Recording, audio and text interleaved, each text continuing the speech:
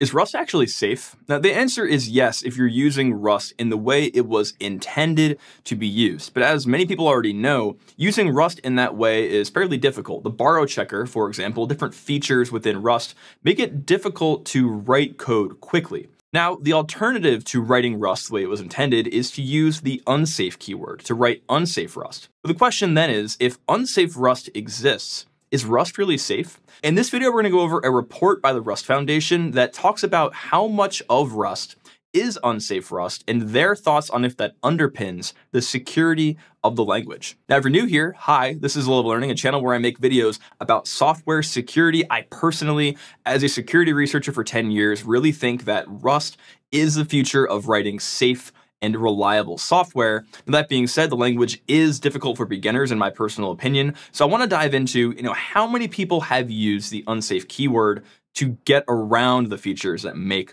Rust safe.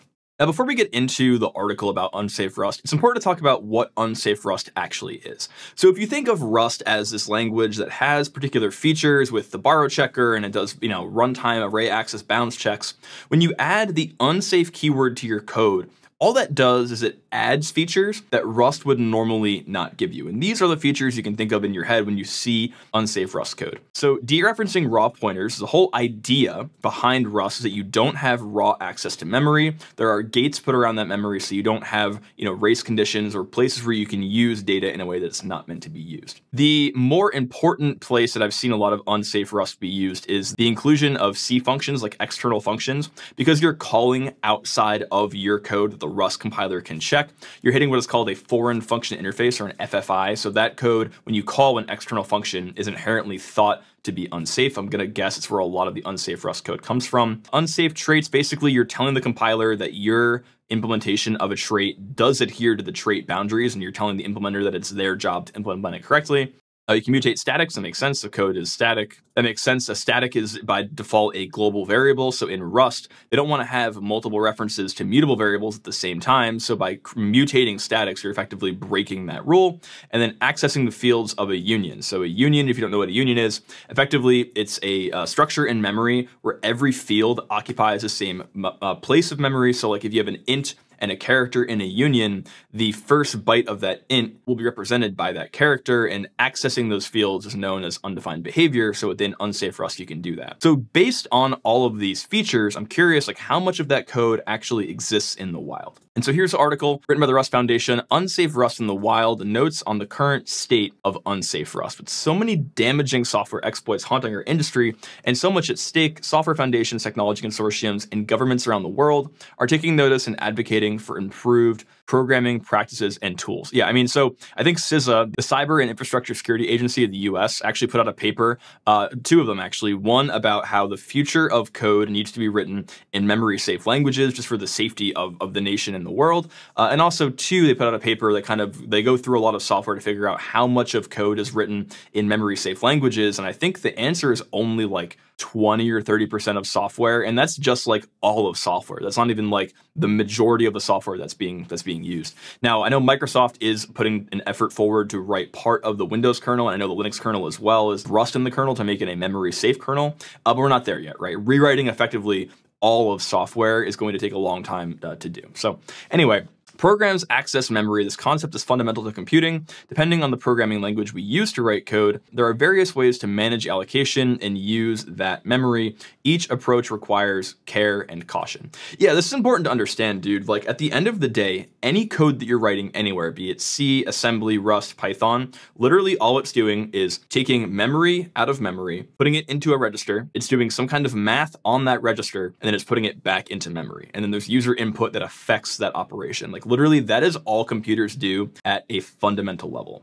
Unintended out-of-scope access to a program's memory regions can expose sensitive data or serve as an entry point for exploitation, posing significant risk and potentially contributing to zero-day attacks. In short, whether a programmer manages to allocate memory manually or relies on the language and compiler to do it for them, robust memory management practices are absolutely necessary. I was going to talk about this, but I see the next paragraph. Memory safety issues account for a significant share of software vulnerabilities. Malicious actors are well aware of this and use the evolving set of tactics to exploit memory unsafe code. And some of the most recognizable and damaging software attacks in the recent years, such as Heartbleed. Interesting that they cite Heartbleed here because that attack happened in like 2013. There have been plenty more. But yeah, I mean, this whole paragraph can be summed up by a report, I think by either Google or Microsoft, said that 70% of vulnerabilities that have been exploited in the wild are the result of memory corruption, right? And memory corruption takes two forms. It's either spatial or temporal, right? So spatial is basically, I have a buffer. The buffer is 64 bytes. I write outside of that 64 bytes and can abuse the control flow metadata, like the return pointer, for example, to take advantage of that vulnerability. And then temporal vulnerabilities are like if I have data that I have in a memory buffer and then I free it and then I use it later because I use it after I freed it, right? That's an issue in terms of memory management, but also two, race conditions where time of check versus time of use, where I check a value and then use it after I've checked it, is known as a race, and that can cause memory safety issues as well. So the power and promise of Rust. The Rust programming language is frequently cited by memory safety advocates as one of the most secure languages on the market today. A memory safe language by default through a concept called ownership, Rust provides rules and guarantees for memory management and centers security as a first-class concept. Yeah, so the only reason that I like Rust is the amount of effort they put into being a safety-first language. And I know people typically say like, oh, like you can write safe C too, like it's just easy, it's a skill issue. Like, hey man, I get that. It's been 50 years. C came out in 1972, and there are still memory corruption vulnerabilities. The power of C is that it gives you the ability to do literally whatever you want. You can make a pointer to null, you can make a pointer to quad F, and you can just write data and read data, and that's awesome, and that's great for performance software. But that's not great for safe software. So features like ownership, where variables are owned and can't be used unless borrowed, like that kind of stuff does create great safety for software. Now, programs using Rust are unable to compile if memory management rules are violated, essentially eliminating the possibility of a memory issue at runtime. Yep, so Rust literally creates compile time rules that prevent you from doing use after freeze and having two mutable references at the same time to a variable. And what it does is it basically disallows you from writing unsafe code. This provides Rust developers and users of applications written in Rust with a high degree of confidence that memory vulnerabilities need not be a concern. Yeah, so my litmus test for this is whenever I have a new language, I immediately go into it and I try to write like a basic HTTP server, and I try to see how easy is it for me to create a memory corruption vulnerability using a string operation or accessing outside of that memory. And in both Rust and Zig, it was nearly impossible. Like I could not do it. Now I know there is the CVRS repo that shows you ways you can effectively take the lifetimes of variables in Rust and morph them to make them unsafe, but that's like very convoluted examples. Generally speaking, if you're writing normal Rust, it's really hard to write unsafe Rust without the unsafe keyword, and this is where this comes in. Now, safe Rust and unsafe Rust. Although Rust is a powerful tool for memory security and safety, the power of its safety guarantees can come limiting when the program cannot actually go wrong, but the compiler is unable to guarantee that itself. The programmer can prove the impossibility of undefined behavior in ways not available to the compiler. In these instances, Rust programmers will apply the unsafe keyword to indicate a function or code segment which has A, additional safety considerations, or B, invariants a programmer must manually follow to guarantee safety that are not necessarily expressible by Rust or the function itself. The unsafe keyword enables developers to dereference a raw pointer, modify a mutable static variable, and crucially, call unsafe functions.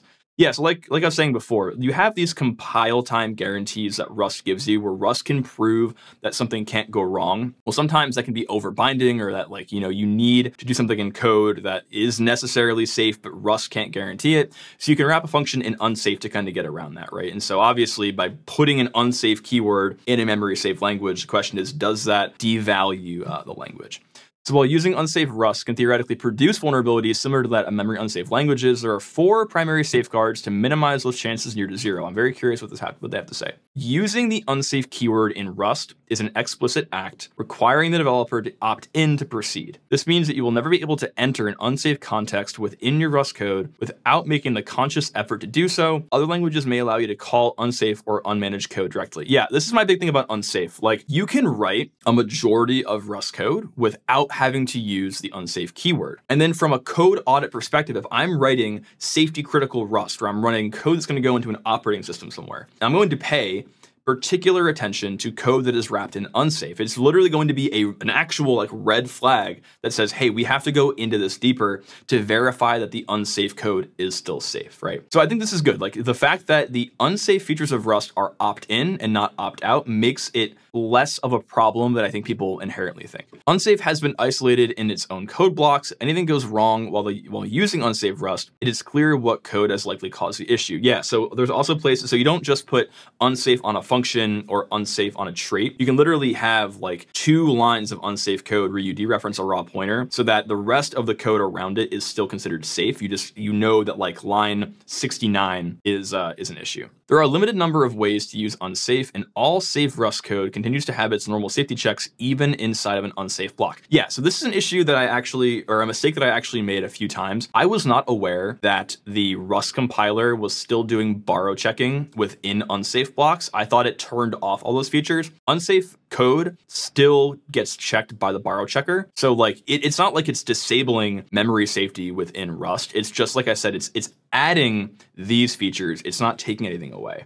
And then the Rust type system will still provide safety constraints for safe Rust types, even within an unsafe block. Okay, and that's part of my issue too, is like, if I have an unsafe block and I have to go into a function call for a huge structure, is that gonna disable all the safety within that block? And the answer here is no. Okay, but again, like in this article written in 2024, they have to cite a CVE from 2018, 2019. That's a pretty good track record compared to Windows. To determine the risk posed by unsafe Rust, we must examine how much actual Rust code uses the unsafe keyword. Yeah, I'm very curious what goes on here.